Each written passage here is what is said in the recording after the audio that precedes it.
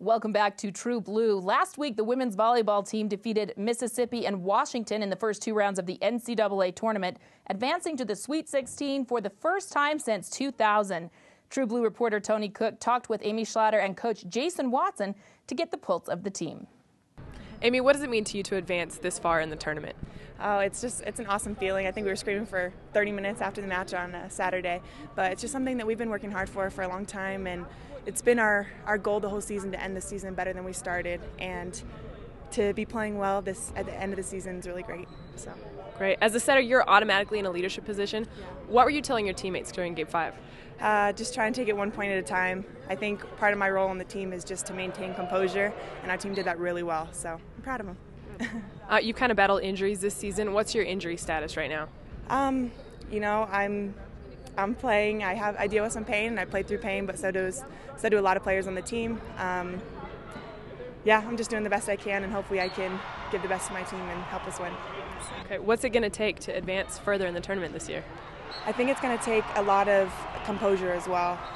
From here on out, we're going to play great teams, and Middle Tennessee State's going to be a great team on Friday. And just like in Washington, we're going to need to take 1 point at a time and focus on the opponents as they come and not look too far ahead.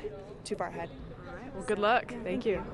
Coach, BYU hasn't made it this far in the tournament since 2000. What did your team do differently this year? Well, I think we talked about being good over a long period of time, and that we still had a lot of volleyball to play. And I think that was important, that it wasn't, we took a little bit of pressure off them, understanding that there's a lot of volleyball to play and we just need to be a little bit better each and every time. And the wins and losses will take care of themselves. Middle Tennessee State is 35-2 on the air. What have you learned about them and what are you preparing for? Well, we just got filmed today, and so we haven't had much time to prep for them. But people are telling us their offense is incredibly fast.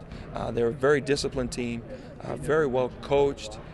And they like to compete, and so that's going to be a challenge for us, overcoming the emotion that they're going to bring and the speed of their offense. So we'll see if we can get some things ready for them. Okay. An ongoing theme for this year's team has been going 5 games. How did the regular season 5-game matches help you in the win versus Washington?